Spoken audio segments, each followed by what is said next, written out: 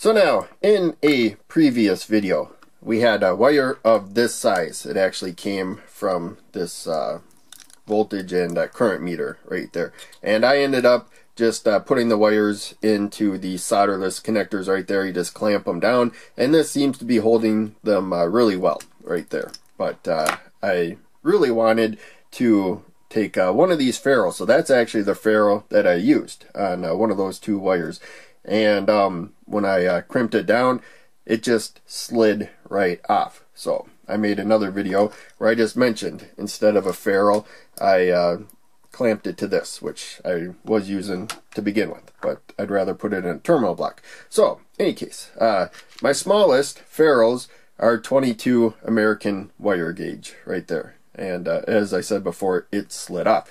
And somebody watched that video and commented on something that I should have thought of on my own, but we can strip this wire over there. Not going to use this, and gonna bend it though, so it'll help hold the strands in place while I strip it.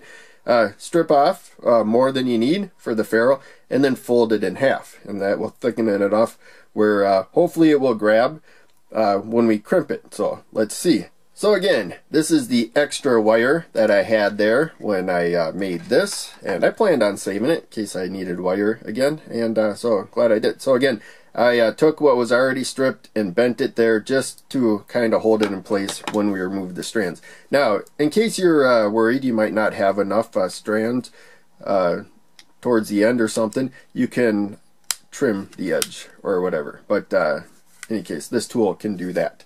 It also will strip the insulation. So we want the full tongue. If this would work without the having to double it over, I think I would put it halfway right there. As you're going to see, we have a lot more sticking out of the end than we need, unless we're going to double it over, which is what I'm going to do. So there we go. We plucked it. And again, I'm going to hold these strands so that they don't come out as you pull on that. And there you can see they're all the same length. That means we didn't tug one or two of them out. So now, here we have the crimping tool, and I don't know if I can adjust it so it would crimp tighter or not. That looks like a decent crimp right there, but when I did that, the wires slid out. So there you can see they're spreading. That will cause a problem, trying to insert them. So give it a slight twist right there. You're not trying to bind them up, just a slight enough twist to insert them.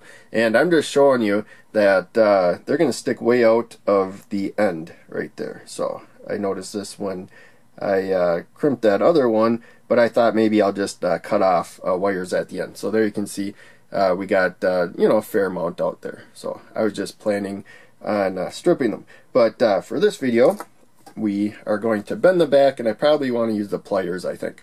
So this one can also cut wires right there. If you got like two that you want a certain length, this one it's a little easier to get an accurate cut for length. But just thought I would point that out. I would use this for more accuracy and trying to get multiple wires the same length, especially if they're not coming from the same source. So yeah, we put bend these down, and I think don't know how much I'm going to twist it. I should be able to twist it with the pliers right there. So I think that'll help it go in a little bit easier, trying to keep the strands from separating. But also, since we got that end right there, the other ends of the strands will not separate as long as we keep the folded part together. So there we go. And yeah, that's a tight fit. I may have to I'm going to twist this. So now I've been trying to bunch these up a little bit more, going to that flat part in there instead of the jagged part. So I'm hoping that kind of pulled them closer together. And then again, I'm going to try to give it a twist right there. There's not much else to hold on. So again, this is my smallest ferrule, so it's kind of finicky. And there we go. I can feel it slide in. Looks like that worked out pretty well. So alrighty, it's kind of gripping in there quite a bit. So I think we will have a solid connection. But whenever you crimp something, there we go. All you gotta do is squeeze. Not that hard to do. You grab both ends and you pull, with some real force right there, and it should not pop out. So yeah, it looks like we got a decent crimp right there by folding in half. But with this small wire, it was a bit finicky. I had to bunch them together to try to keep them together. So now, the reason for putting all that effort into that, in my thinking right there, I have been doing the solderless connections right there to clamp to the wire, as I said before. But if I remove the wire, the strands, they kind of separate and everything, and they get bent, and they sooner or later like get stuck when I keep adding them and removing them from there. So I'd rather have the strands all connected together. And in fact, I think even with the ferrule there, we'll get a good clamp on the ferrule with this particular connector right there. It's made for solid wire as well, so you could do that, so you can insert and remove that a lot.